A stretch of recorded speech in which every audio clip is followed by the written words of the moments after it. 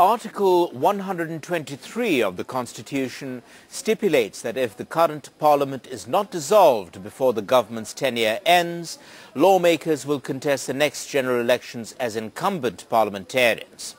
Experts speak against this article. Awami League leader Suranjit Sengupta says that the ruling party is ready to talk with the opposition on this issue. The 15th Amendment to the Constitution scrapped the caretaker government system. The amendment also restored Article 123 of the 1972 Constitution, which allows elections without dissolving Parliament. If the current Parliament completes its 5-year term, then the next elections should be held between the 24th of October 2013 and the 24th of January 2014. If the Parliament remains in place, it will cast doubt over the acceptability of the polls.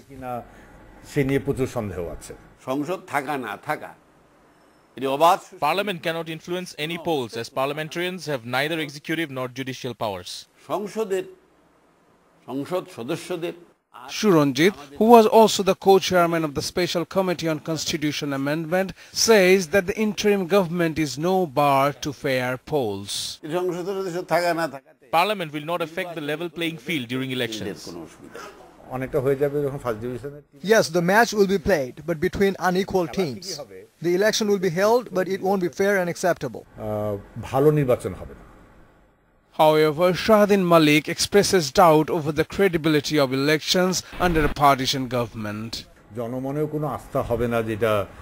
If the elections are held under a partisan government, people will have no faith in the election results. So most people may not turn up to vote.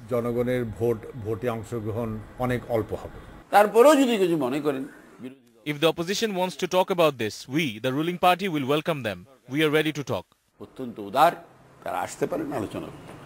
Bangladesh has never seen an election held under an effective parliament as dictated by Article 123 of the Constitution. The ongoing debate over the type of government to oversee the next general elections now casts a fresh light on the article.